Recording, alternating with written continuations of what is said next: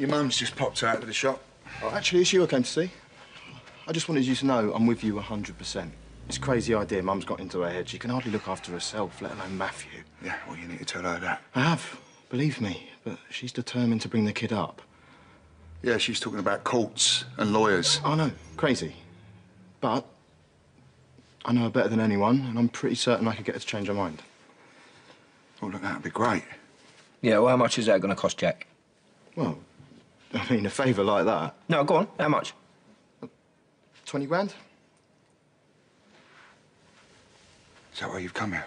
A cute kid like Matthew. You trying to make money out of me? Oh! Get him off! Get him off!